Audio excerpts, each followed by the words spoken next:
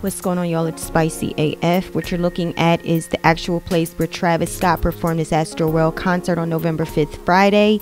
And here is a black cross which shows that he's mocking the resurrection of Christ. He also performed surrounded by fire, showing that he's in hell. Concerts nowadays are synagogues of Satan rather than concerts and festivals.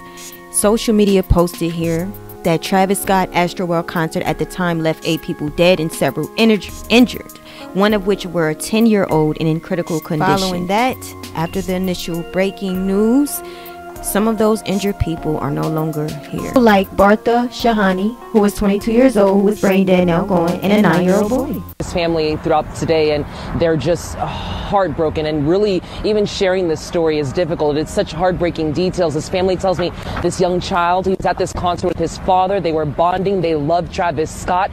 His father put him on his shoulders to protect him from the crowd surge, but that pressure overtook his dad, Art and Melanie. His dad passed out. His son fell from his shoulders, and he was severely trampled. I'm told by his family that all of his organs are damaged. He has very severe swelling in his brain. Before Travis Scott's Astroworld concert, okay, he was warned, and here's what the police officer said. I met with Travis Scott and his head of security for a few moments last Friday prior to the main event. I expressed my concerns regarding public safety and that in my 30 years of law enforcement experience, I've never seen a time with more challenges facing citizens of all ages. So essentially, Travis Scott is being sued. FBI is now involved. He's also being investigated for charges.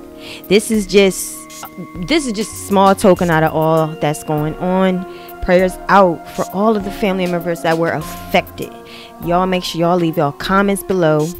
Let me know what y'all think, and I'll see you soon.